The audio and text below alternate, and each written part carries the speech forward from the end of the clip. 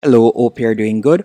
In this video, I will be showing you how to Google image search on iPhone or how to search image on Google from gallery on iPhone. The first thing you want to do is either open the Google Chrome app or you can go into Safari.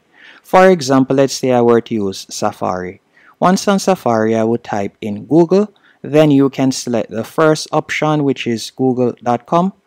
Once you have selected that option, in line with the search bar, you're going to tap on the icon right beside the microphone. So you can select right here or you can tap on images from the top.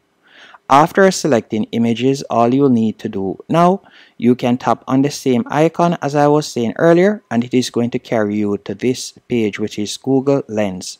On Google Lens, you'll be able to upload the photo that you would like to search for. So for example, all I would need to do is tap on allow access, but I already have some photos that I've uploaded. So let's say for example, I were to select this photo.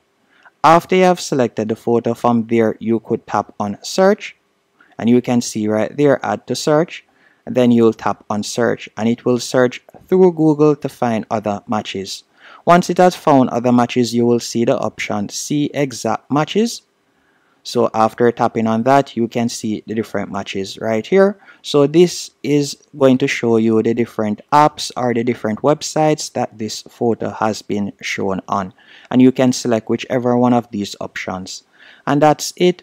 Hope you found this tutorial helpful and informative. If you did, be sure to hit the like button and subscribe.